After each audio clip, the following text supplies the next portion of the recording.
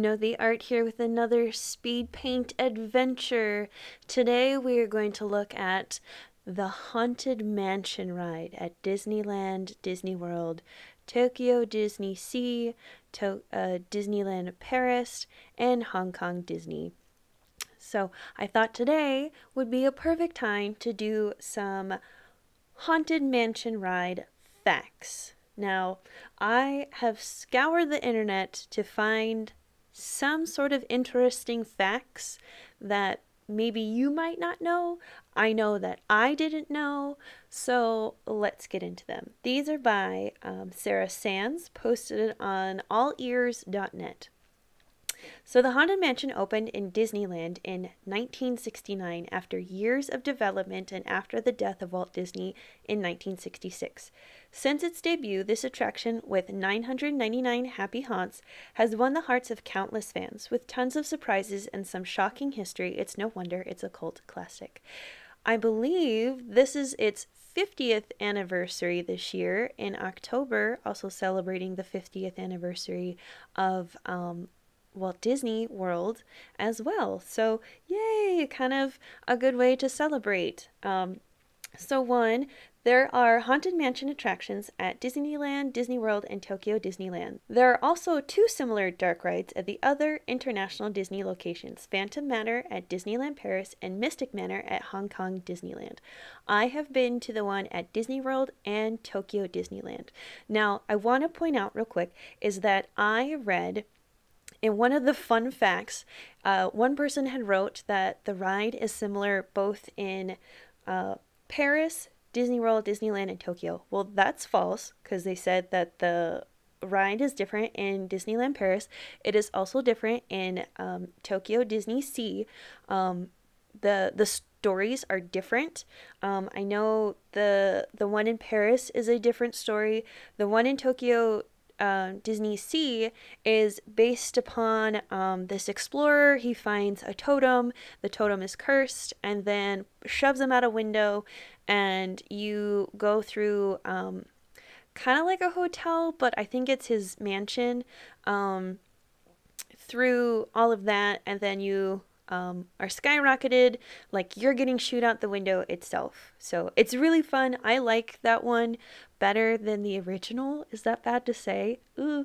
So, if you agree or disagree, leave a comment below. All right. Number 2 is the ride was originally conceived as a walkthrough attraction. It even included a museum of the weird. Number 3, wait time for this attraction is often listed as 13 minutes. Even when there is no wait. I remember that. I thought that was so strange and funny that that it said 13 minutes and then bing bang boom, we were in the ride. And I was like, wow, that was a very fast 13 minutes. So it really throws off your time of wait. So, if it does say 13 minutes, just go on in. It probably isn't even 13 minutes. Number 4, in the stretching room scene at the Disney World location, the room is truly stretching. At the Disneyland location, you are actually inside an elevator. Once you exit the stretching room at its underground destination, you proceed into a portrait-lined hallway that takes you safely under the railroad tracks. See, I've never been to the Disneyland one. I've been to the Disney World one, and yeah, it does stretch, so it does come down. Number 5, the organ from the ballroom scene used in the Disneyland location for this attraction is the same organ used in Disney's classic film 20,000 Leagues Under the Sea. That's cool. Has anyone seen that movie? If so, leave a comment down below. I've never seen it. I've done the ride at Tokyo Disney Sea, and that was really cool because it does do like this underwater kind of look thing, and I know they don't have that ride at Disney World or Disneyland anymore.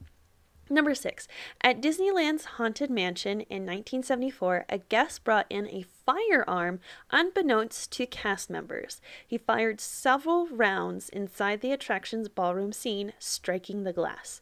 Since the glass was so expensive and time-consuming to replace, the roof of the attraction would have to be removed to fit it in.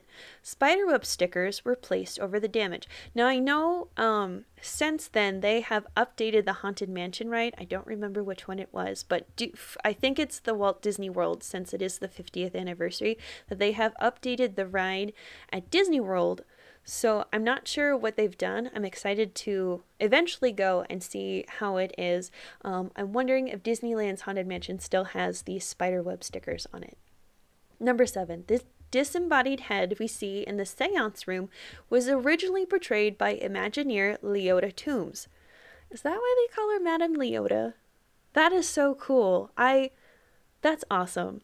Her daughter Kim Irvin, now in Walt Disney's Imagineering herself, took over this role when new footage was needed. That's pretty neat. The pet cemetery at the exit of the Haunted Mansion in Disney World pays homage to Mr. Toad. You can see his statue marker up in the back. Now, if you don't know the movie, what's it called? It's like The Winds in the Willows. Mr. Toad, like, can't drive cars. He's not supposed to drive cars because he goes crazy.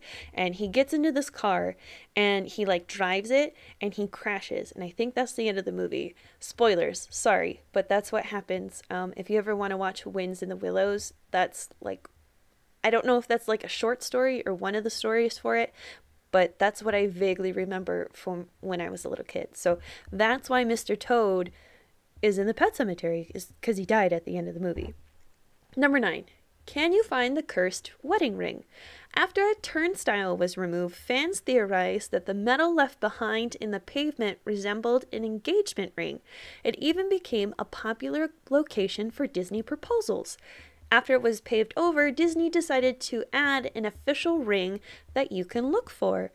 Aw, that's awesome. It doesn't say what location that's in. I wonder if they did that for Disney World and Disneyland. But I think I remember seeing that at Disney World. I don't know. Again, leave a comment down below if you know. Number 10. The Haunted Mansion in Disneyland gets a makeover to transform into Haunted Mansion Holiday every year between late September and early January. The Nightmare Before Christmas themed overlay features characters from this Halloween and Christmas mashup movie. There's even a real gingerbread house in the birthday party scene that is created every year by a team of talented bakers. That is awesome. I really want to go to the Spooktacular at Disney World or Disneyland sometime. Like, that is on my bucket list. I really, really want to go. It's hard to go as a teacher because I would have to take time off, but if I could, I would just go for like 4 days. 4-day weekend to Orlando or wherever, if it wasn't expensive, to do this because I really, really, really want to do it. All right, number 11. The singing bus in the graveyard scene in Disney World warble the attraction's theme song, Grim Grinning Ghosts. Though sometimes mistaken for Walt Disney, the face on the bus on the left actually belongs to Disney legend Thurl Ravenscroft, the song's soloist. Ravenscroft is perhaps best known as the voice of Tony the Tiger, the mascot of Kellogg's Frosted Flakes cereal. He also sings the song in How the Grinch Stole Christmas, the cartoon version. Dr. Seuss, he's the one who sings that. In addition to Ravenscroft, the singing bus include Jay Meyer, Vern Rowe, Bob Ebright, and Chuck Schroeder. I don't know who those are, but definitely look them up. Grim Grinning Ghosts, with lyrics by Exatacion, I hope I'm saying that right, who also wrote the Ghost Host script, and music by Buddy Baker, was recorded by the Mellow Men, a singing group made up of Billy Lee, Max Smith, Bob Stevens, and Thurl Ravenscroft. The group also provided the vocals in many Disney films and theme park attractions. Awesome. The Haunted Mansion attraction is the #1 location in the park where park goers attempt to spread the ashes of their loved ones. Why? Why would you do that? Unfortunately, we're not making this up. Whenever guests are caught doing so, the ride is shut down for technical difficulties. That is so dumb to do. Well, I get it. Like, if you're a big Disney fan and you die and you're like, I want my ashes spread out. Why would you do the Haunted Mansion? They already have 999 ghosts. They don't need one more. Like, if you're going to spread ashes, do it somewhere where people are not going to breathe in the bones of your loved one. Like, it doesn't make sense. Like, maybe just like have like a little pouch and then like toss it into. Now, I'm not saying to do this. I'm just saying maybe sprinkle just a little bit on the ride or like as you're going through, not the whole urn. Because if you do that, the ride is going to stop and it's going to be a bad time for everyone. And you don't want it to be a bad time for everyone. Plus, you might get kicked out or get in trouble. You know, if they're a big Disney fan, like the person that you're doing this for, sprinkled about the whole park, just little bits everywhere. Make sure it's not a windy day, so like that people are not breathing in your dead relative, friend, or whatever. I feel like that needs to be said. That is one thing you should not do is spread ashes like on a roller coaster, on some other crazy attraction, just for the, health benefits of everyone around you. Kind of be considerate. If that was me and my ashes were being thrown about, I would come back and haunt you. I'd be like, you did it wrong. I'm sorry, but you did it wrong, so now I'm going to have to haunt you for the rest of your life. I'm sorry, but that is the way it has to go. Too bad, so sad. So, since we have a couple minutes left, I decided to find another thing that goes into a little more detail on some of the facts that I had just given. So, this one is from attractionsmagazine.com.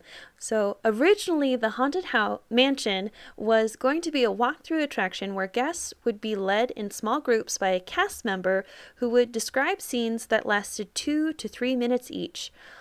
My God, that would be so boring. There was an attraction at Walt Disney World. It was a Pirates of the Caribbean ride or like performance thing. It was so boring. I thought it was going to be a ride, and then it wasn't. And I was so upset because there was no seating and the story was super boring. I didn't understand what was going on, and all I wanted to do was sit down. So to tell me that they would describe things for 2 to 3 minutes would be a nightmare. I'm glad they didn't go with that. This other one I wanted to read was, while the late Walt Disney Imagineer Leota Toombs is the face of Madame Leota in the seance scene, voice artist Eleanor Audley provides her voice. Audley is best known for being the voice of the Mistress of All Evil, Maleficent, in Disney's animated feature Sleeping Beauty. I knew that. I knew the voice was the voice of Maleficent because you can totally hear it. During Haunted Mansion Holiday at Disneyland's mansion, Imagineer Kim, I'm never going to say this right, Irvine, Toombs' daughter, can be seen performing the spirited role of Madame Leota. Oh, that makes sense. I get that. There are 20 tombstone tributes, both inside and outside the mansion, that honor the Disney legends and Imagineers who created and maintained the attraction. Aw, that's so nice.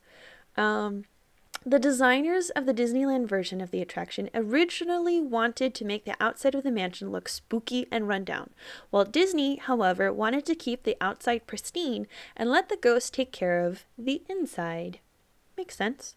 The Haunted Mansion at Disneyland was Disney's first major attraction created without the direct supervision of Walt Disney.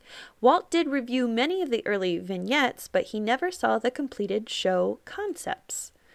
I think as I said before, he had died in 1966, and the ride opened in 1969. So he didn't get to see the final fruition of the Haunted Mansion ride. So he was a part of it, but he wasn't fully a part of it.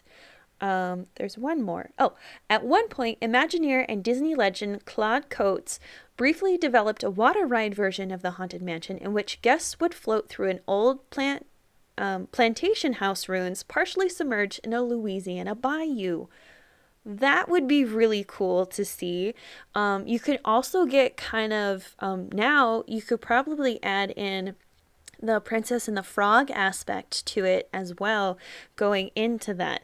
Now, there might be some implications with that, but as long as you didn't make it racist and you're just using the plantation house as the Haunted Mansion, I think you would be okay as long as there wasn't anything else behind it.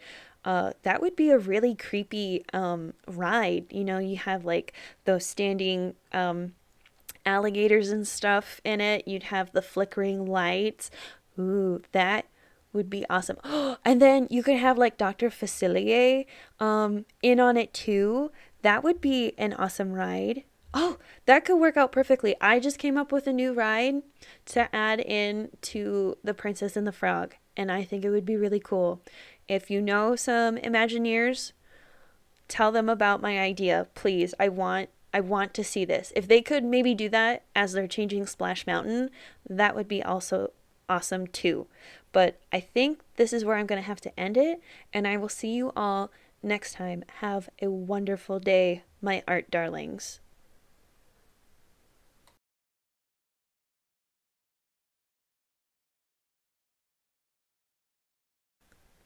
Hello, my art darlings. Again, this is the end card. I really hope that I can get like some artwork to maybe post up here too.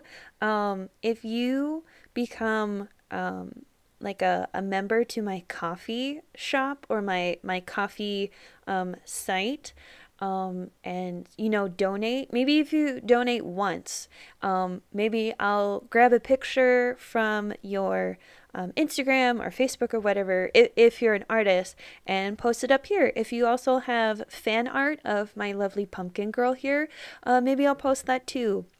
And then maybe I'll try and figure out how to like scroll names across the screen to those who tip me on coffee. You don't have to be a member, like you don't have to donate every month or something. Just once is fine. And that would work just as well. I think that would be really cool to see. Otherwise, I don't really have anything else to say. Again, I do have a coffee shop that has buttons, scratch the buttons, pins, magnets, stickers, prints, and some embroidery. Please check it out. There is also free shipping from wherever I can get it to work. It's through PayPal, but I might also start doing Stripe if you think that is helpful too. Let me know in the comments. Oh, and of course, don't forget to subscribe and like this video if you want to see more of this. All right, don't forget to stay hydrated, sleep well, eat right, and have a wonderful day.